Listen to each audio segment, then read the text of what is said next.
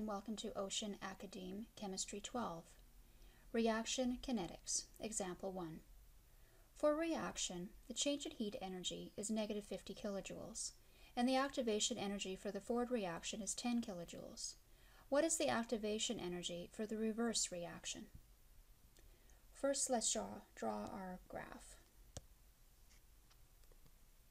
So we're looking at potential energy here and our reaction progress on our x-axis. Now it says that our activation energy for the forward reaction is 10 kilojoules. So let's just assume it starts about here and it goes up 10. So from here to here is 10. And it says that the change H is negative 50 kilojoules. So from this point here, we're going down 50 kilojoules and then it levels off. So from about here to here, this is 50. So it went from this value all the way down to this value in the forward reaction.